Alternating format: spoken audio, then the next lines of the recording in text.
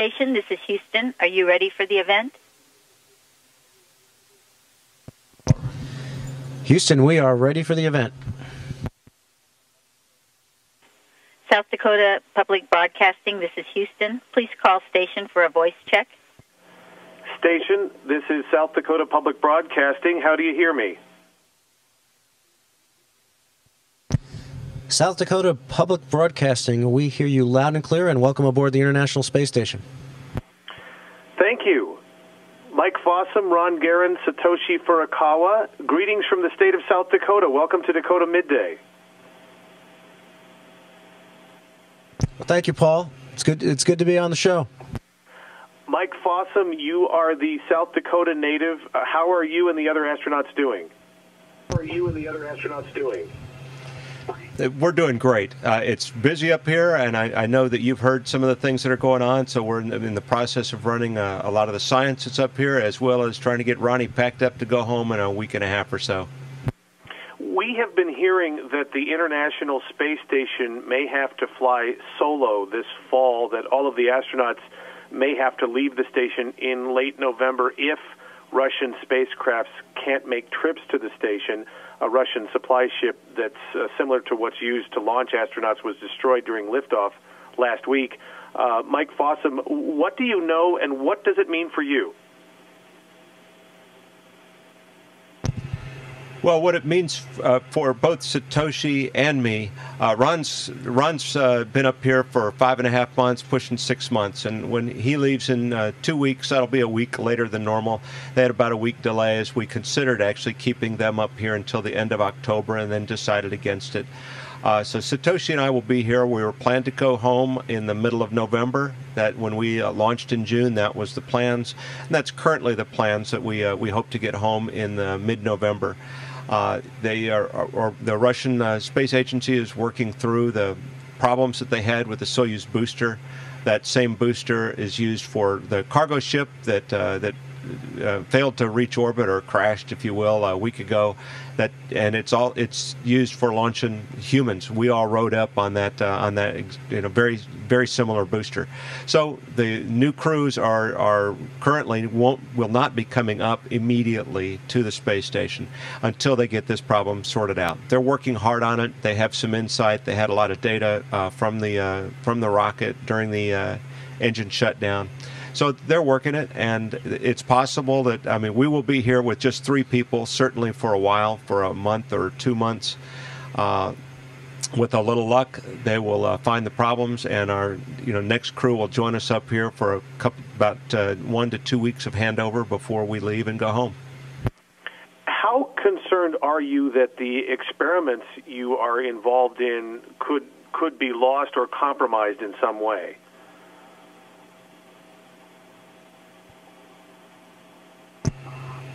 There is that possibility. A lot of the data are transmitted to the ground as we're doing the testing up here, so there is no loss, if you will. The samples don't need to go home. Some of the samples do need to go home, and I'm confident we'll get them there eventually. If we have to leave here in November or sometime this winter without a replacement crew on board, it's possible the crew could be without, or the space station could be without a crew on board for a period of time. There is some elevated risk associated with that, not to humans, of course, but to our investment here, to the station itself. Without people to help keep things running, there is a chance that something could happen which would be really detrimental. But those kind of stretches, especially for a shorter period of time, it's not that severe. I certainly don't believe that this is going to be a long-term problem. The Russians have a lot of experience with this particular rocket, many years and hundreds of launches. And I think they're going to figure this out, and we're going to get back on the road soon. Mike, you are a flight engineer for this current expedition, Expedition 28. You're scheduled to take over as commander later this month for Expedition 29. How excited are you to take over as commander? I am excited. To live and work up here has been a dream since childhood, really. And I was involved at NASA when the space station program was first being worked on in the early '80s and announced by the president in '84. And I've had the chance to work on the redesign team in the '90s and then help build it on 2 shuttle missions. Now, to me, it's just mind-boggling to have the opportunity to not just live here, but then be in charge up here to take command. It's an awesome responsibility. The hopes and visions of many nations around the world, particularly the 15 partners that contributed to the space station program, are riding on the continued success, and it's my responsibility, really our responsibility, to keep it running. Ron Garan, what are some of the experiments and research you're currently doing? Well, that would actually take a long time to answer that question. We've got quite a few experiments going on. Over the course of the last 10 years that we've been operating the space station with humans on board, we've conducted over 600 experiments. But we've got everything from fluid physics experiments, materials.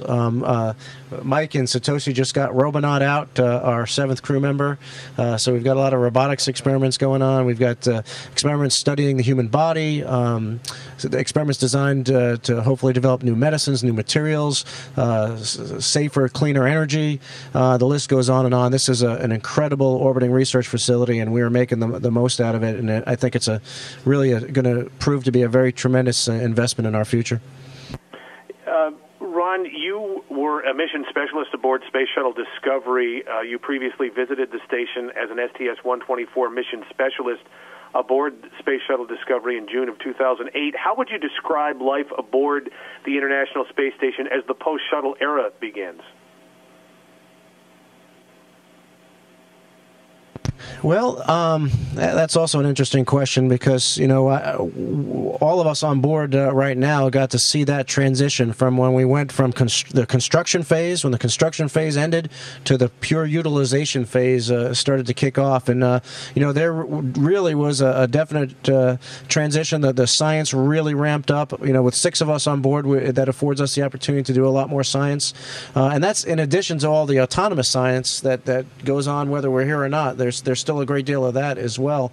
And so, it was a little bittersweet seeing the shuttle leave for the last time, marking the end of that chapter in our history. But, we're all filled with a lot of optimism in our future, and we're hoping that this is going to be a stepping stone to continued exploration, beyond low Earth orbit out into the solar system, and this is going to be a very crucial step in that process.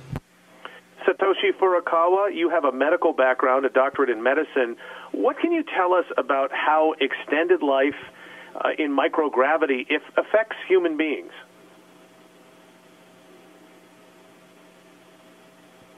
Okay, that is a very good question. Okay, extended life. Okay. Well, 6 months, for example. Okay, 6 months. Okay. If you do nothing over the 6 months, you encounter bone mass loss and muscle atrophy. But we exercise every day. Plus, we volunteer to use our own bodies to test the preventive effect of medicine, bisphosphonate, which is a remedy for osteoporosis on the ground, and inhibits bone absorption. And plus, we have radiation about 100 times bigger, more than that on the ground. So we will get about 100 to 150 millisievert per 6 months. But we are not worried about that because it is acceptable. And the probability of getting a cancer increases about 1%. And I think it is acceptable. We're talking with Mike Fossum, Ron Garan, Satoshi Furukawa, astronauts on the International Space Station. Mike Fossum, by the time your time on the space station is up in November, you will have been in space for 6 months. You have a wife and 4 children and a grandchild. How hard is it to be away from them for all this time? I'd say the separation from family is probably the hardest part of this. I'm living my dream, and I say that, and they know that, and my kids have all grown up knowing that it was my dream to do this and to be here right now. And so that really helps. I am in contact with my family. I talk to family members, almost every day, and we have email contact. And every weekend we have the chance for a short video conference, with our families. So that helps stay in touch. Mike, you were born in Sioux Falls. I know you grew up in McAllen, Texas, but born in Sioux Falls. How proud are you of your South Dakota roots? Oh, my South Dakota roots go back to the mid-1860s when the first Fossums showed up as pioneers in that area. And so I just like to think that I'm carrying on that pioneering tradition here, living in an outpost in a really outrageous, far-out place. It's very different, and at times the conditions are harsh. It's really not that bad in here, but it's looking for a better future, looking for a better tomorrow. And that's when they came. My ancestors came from Norway, and then headed across the United States to the first opportunities that they found. That's where they stayed, and I have a lot of family that's in the Sioux Falls area and around Canton, South Dakota, and I consider that to be my second hometown. You want to say a quick hello to everybody?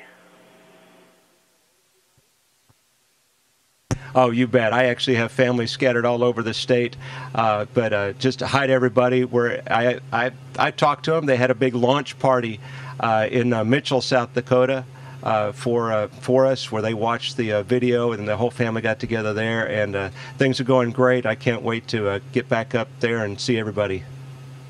Well, Mike Fossum, Ron Garan, Satoshi Furukawa, it's been a pleasure talking with you. Our time is up, but thank you for taking time out of your busy day to visit with us here on Dakota Midday. We sure appreciate it. Thank you much. It's great talking to you, and this is the International Space Station signing out. The station, this is Houston ACR. That concludes the event. Thank you. Thank you, South Dakota Public Broadcasting Station. Please stand by while we reconfigure video and audio communications.